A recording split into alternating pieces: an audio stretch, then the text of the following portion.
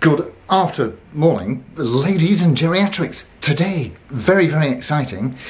I've just taken delivery of a Gibson Robot first edition in blue silverburst. So, I've not owned it yet, so let's have a look, see what it looks like.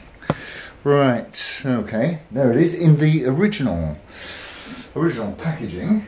And so, I'm hoping this will be fairly easy to extricate if I just follow these lines. You see, that's that bit.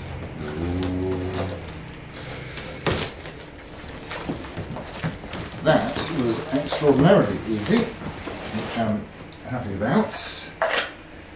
And it comes with all of the original goodies and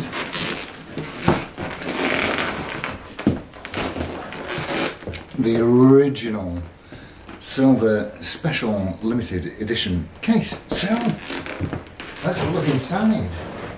Let's see what we've got. You see there. Wow.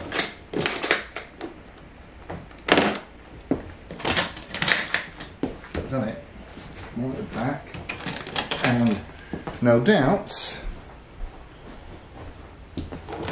should we want? Oh, that's it. Oh, feast your eyes. That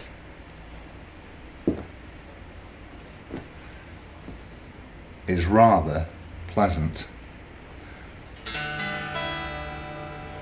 So we'll review this in a week or two. Let's go look at the size of those boys.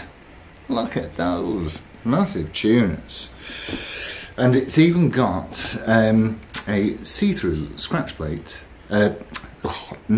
cavity control cover, so that you can really see what's going on in there. And I think the overall picture is one of joy. There's not even, look at that, there's not even any. Let me bring you by the light slightly better. There's not, I could turn the light on, but you know. Yes, show. That looks pretty damn good to me. Oh, look at that fit, the finish on that thing. Well, we don't know who was last in charge of string height adjustments, but it wouldn't have been me. But, and they now, oh goodness, look at that. I hadn't even noticed that, because they're basically a studio, but this has got, it's got the proper inlay, it's got headstock binding, neck binding, and it's even got fret nib end binding as well. I think that it's a 490 and 498 R&T in there. Obviously you've got your standard tunematic and stoptail, and you've got this knob here that will take you through a variety of tunings. Oh, well, that's it. That's all for just now.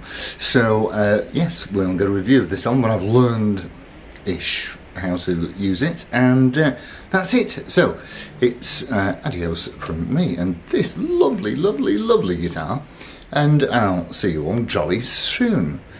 Adios amigos. Ta-ra.